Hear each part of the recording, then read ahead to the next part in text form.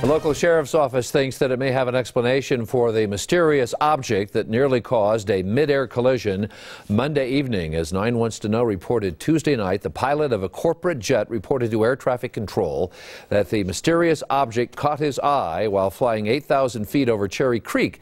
The object, however, did not show up on radar. The Adams County Sheriff's Office says they found a 14-foot solar bag yesterday. It's basically a weather balloon that looks like a long black noodle, in fact, for a swimming pool.